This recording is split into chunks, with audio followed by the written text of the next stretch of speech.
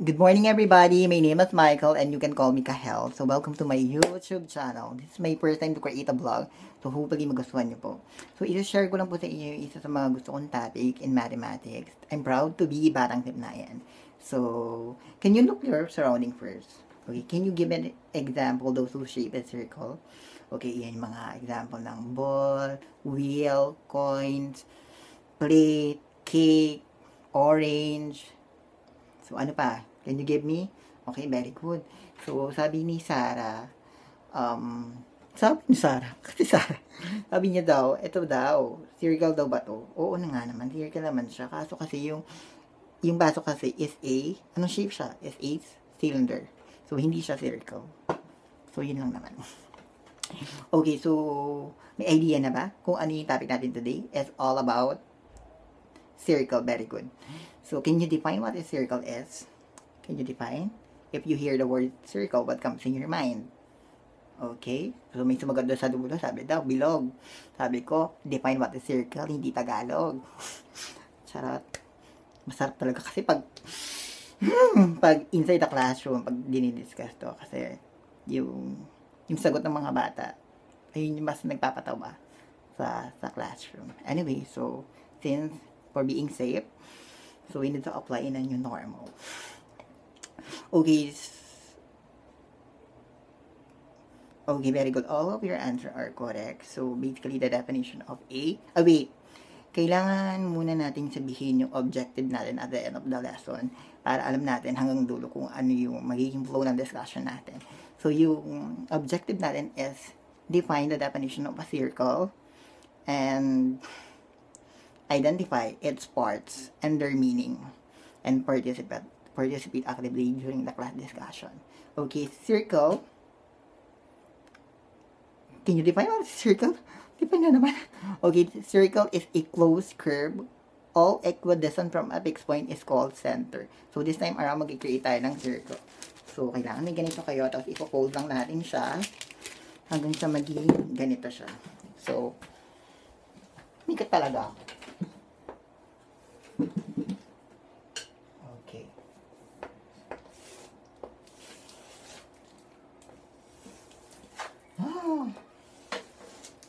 Ayan. So, mukha ba siyang circle? Okay, very good. So, tandaan nyo, ang importante sa circle ay yung center. Center yan, ah. Okay. So, pangalanan lang natin si center, which is A. Okay. Next, alamin natin yung mga part of a circle. Parang nababoring ako pag ako lang mag-isa. Kailangan nyo magsalita. Okay, unang terms of a circle is a radius. Can you spell radius? Radius. Okay, radius daw is a segment. Yung dalawang dulo daw ng segment na kailangan daw ay nasa center and around the circle. Okay, so like for example, so ikakat lang natin ito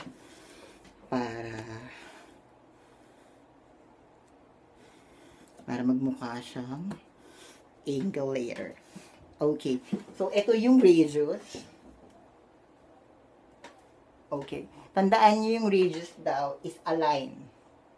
Is a line? Is a segment na kung saan yung dalawang dulo daw nung endpoint ng radius ay dapat nasa center and around the circle.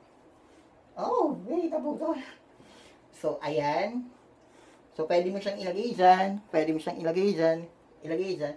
Kaya yung mga radius, pag maraming radius, lahat yan ay equal. So, pag maraming radius, ang plural nun ay radii. Hindi radii. Okay? So, ikabit lang natin. So, basically, tuloy-tuloy na natin to, ha? Basically, mostly pala, dito lagi nilalagay ni teacher si radius. Ayan. So, ang symbol niya ay R na maliit. So, pangalanan lang natin tong point na to, na si B. Nakabahan ako! So, meron tayong segment AB. Ang basa dyan, segment AB. So, paano natin siya isusulat? Kita ba? Ayan. Segment AB. Okay. Okay? Ngayon, next part of a circle is a chord. Can you define what is chord? Yes, ikaw. Paano mo i-define si chord without using your book? Charot. Okay, so si chord naman daw is a line segment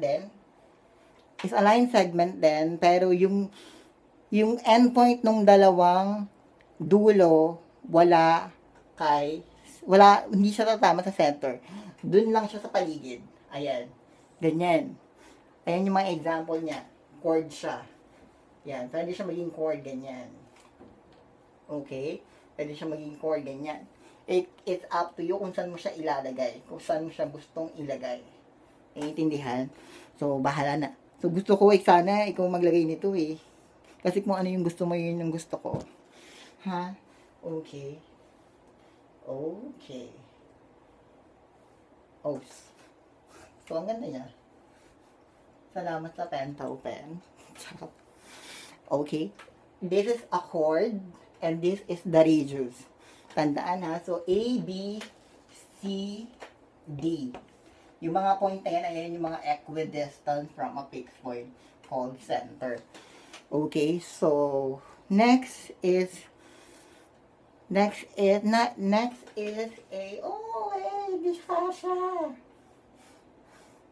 hindi siya.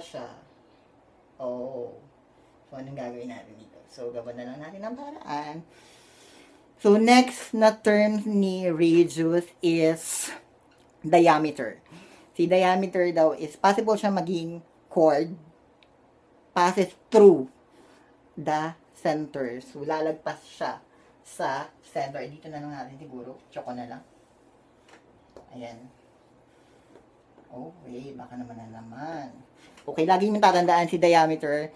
Pag kinat nyo yung circle, yun ang best definition ni diameter. So, half of a circle is a diameter. So, wait. Okay. Lagi nyo tatandaan. Ito na lang siguro. Okay. Half of a circle is a diameter. Oh, wait. Kailangan pala natin pangalanan muna itong mga to. So, si chord. Ano nga ulit si chord? Saan nga ulit si chord dyan? C. Segment. Segment ano? Segment C. D. Okay. C, D. Okay. C, D. Okay, next.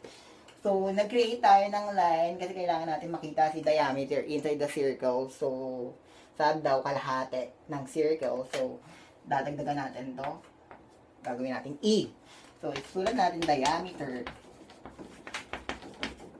Si diameter is DE. Pwede rin ED, pero alphabet. Dapat. Mas organized. So, DE. So, tandaan, segment, DE is a diameter. So, hindi ko alam kung naiintindihan nyo kasi pag nakikita ako dyan, parang siyang baliktad. So, anyway, so, ayun na siya. So, ayun na yung mga segment na dapat nyo tandaan. Okay? So, mag-proceed tayo sa another part of a circle na tinatawag na, ano yung mga angle? Yun ay ang central angle. So, para makakreate tayo ng central angle, magdadagdag lang ako ng radius ha. Okay. Ito. Oh.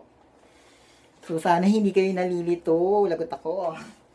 So, tandaan, radius. So, pangalanan lang natin itong mga point na to si F. Okay. So, what do you notice? Parang yung dalawang line, nag-intersect sila. Yung common endpoint nila ay si center. So, pag may ganun daw na nangyari, ang tawag sa kanya ay central angle. Kasi nag-form na siya ng central angle.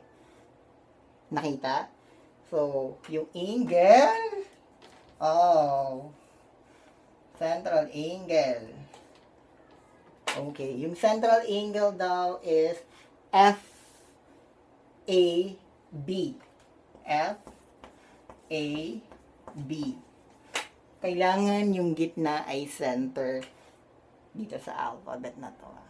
Kailangan yung side muna, yung gitna, yung center, and then yung another line. Okay? Nakita ba? Sana naiintindihan. Okay? So, parang ang lungkot pala pag ako lang mag-isa. Anyway, so another angle, part of a circle is inscribe. Inscribe. Hindi siya angle pala ha. Inscribe, angle, ang tamang pronunciation. Pero minsan kasi, masarap kasi yung vowel. Charot. Angle ang tamang pronunciation. Pero okay na rin naman kung siguro kung angle. Pero advisable kung ano siya. Angle ang tamang pronunciation. Yung inscribing angle naman siya. Pag inscribing angle siya, yung dalawang side naman ay chord. At ang kanyang vertex ay around the circle. Around the circle. Wait lang. Ano nga ulit tawag natin pag around the circle? Distance around the circle is a circumference. Alam nyo dapat yung circumference sa outside the circle. Outside. Okay, basta yung gilid ng circle is a circumference. Paano i-spell? Kaya mo na yan. Oh, wait. Okay. So, this time, hanapin natin yung inscribing angle. So, may nakita. Ang dami niya palang central angle. Oh. Saka to. Okay. So, gusto ko sana isulat kaso lang, hindi nakikita sa video. Basta, possible din siya na angle BAD and angle EAF. Naintindihan? Basta yung radius niya, basta pag nagka-form ng angle, tapos yung side ay radius, ang tawag sa kanya ay central angle. Okay? Pag inscribed angle naman, kailangan yung side niya ay chord. Di ba kanina ito yung chord natin? Yung CD. Okay, buti na lang kamo yung diameter natin, tumama siya. So, ang naging vertex natin ay around the circle. So, napansin mo yung around the circle? Ayan. So, ito yung angle natin. Nakita mo? Pag ang dalawang chord ay nag-intersect at ang vertex nila ay around the circle, ang tawag sa kanya ay inscribed angle. Naintindihan? Okay, so yung angle natin ay C, D, E. Okay, wag malilito. Tandaan, pag inscribing angle, ang side niya ay chord. Okay ba yun? Okay, next is, second. Oh my God. Second line. So, yung mga line, ganyan. Okay, what do you think is the difference between line and segment and line? Tandaan ha, kita pa ba dito? Okay. Pag ang line daw, ito ang line, at ito ang segment.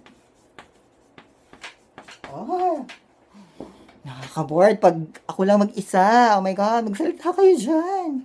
Okay, so what do you think is the difference between two? Segment and line segment. So, pag ang line segment, ito yung mga yung mga magaganda. Yung mga mahaba yung buhok. Yung line na walang katapusan, kaya siya may arrow sa bandang kabilaan. Kasi, kung kaya mo mag-create ng mahabang line, go ahead. Kasi, mahaba siya. While, yung segment naman is, chalk. Hanggang dyan lang siya, hindi na siya lalaki. Itong ballpen, yung dalawang dulo niya ay hindi na siya lalaki. So, ayan. Best example of a segment. Okay? So, ayun lang naman. So, dito tayo sa second line. So, ang definition ng second line, kailangan, kilala mo si chord. Kilala mo na si chord, di ba? Yung two line, yung two endpoint niya, kailangan around the circle, which is ito yon, di ba? So, pag daw, lumagpas siya ng dalawa. Pag daw nag-intersect to, ang definition? Nakalimutan ko yung definition. Pag daw yung chord nag-intersect outside a circle, so nagkaroon, ayun, yun yung definition nun. Chord daw na tumagos, basta dalawa na line. Yun tandaan nyo So, pag, ko yung definition ng second. So, basta isa chord, tumagos doon outside the circle. So, ay nagkaroon siya ng line na yan. So, ang tawag na sa kanya ay second line. So, CD. So, line CD. So, another line is tangent. Tangent line. So, yung tangent line naman daw, isang line lang siya na nag-intersect outside a circle. So, mag-ibigay tayo ng example. So, siguro dito na lang para hindi na lang nakakalito. Etong point na to, napapangalanan natin G. As in, yung may C. So, outside a circle. So, ang pangit na. Ang pangit ang sulat ko! Okay, so, tandaan, pag ang line na nag-intersect siya outside a circle, sabi niya, don't touch me, sabi ni circle. Hindi kasi pwedeng hindi siya mag-touch sa circle kasi hindi na siya magiging part of a circle. So, para may identify na part siya ng circle, yun nga, kailangan niyang mag-touch sa circle para matawag siya na tangent line. Okay, tandaan, pag yung line, nag-touch siya, nakalimutan ko yung dapat din siya ng tangent line. Okay, so anyway, so basta tandaan niya okay, dito ba, possible din ba na maging tangent to? Oo, kasi isang point lang siya outside the circle. So, nakita niyo ba yun? Oh my God, I'm sorry. Okay, but anyway, yung G. So, yung G is a tangent line. Oh my God, ang haba na pala. Okay, so, ang haba na.